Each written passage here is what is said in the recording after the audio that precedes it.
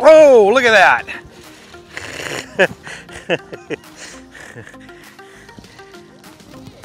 Okay, buddy, I gotcha.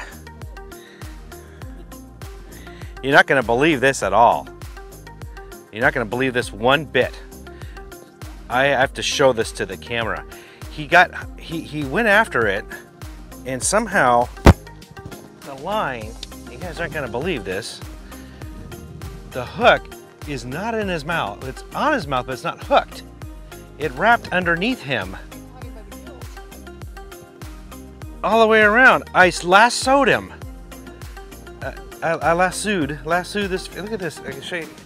See, the hook, as you can see, it's not in his mouth. Look at this. It's loose. It came up underneath him.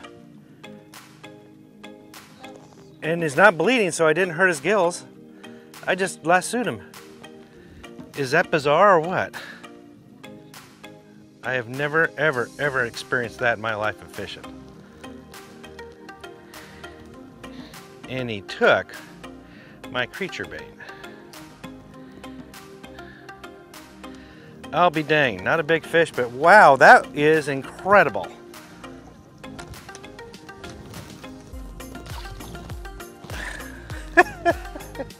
Here's a great question about spooling line on a reel. Why is it so important to get the right amount of line on your reel? Boy, there's several reasons for this. On bait casting reels, if you don't put enough line on there, man, you're gonna get a lot of backlashes because that spool is gonna spin a lot faster and that line isn't gonna be able to peel off as fast as that spool is running, and you'll get a lot of backlashes.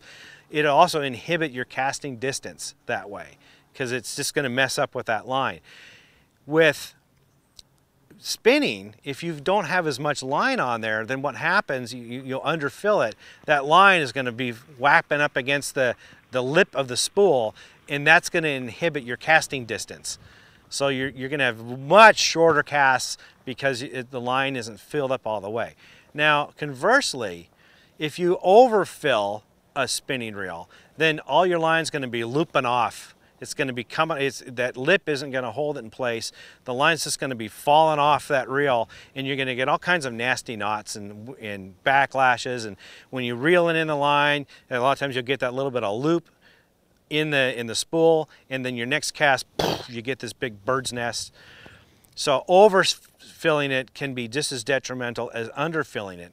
With a bait caster, if you overfill it, a lot of times what happens is when you depress the thumb bar, it's kind of got this fulcrum, right? So you depress it on the top, the body of that thumb bar the bottom part moves in, and it can touch or rub the line if it's overfilled.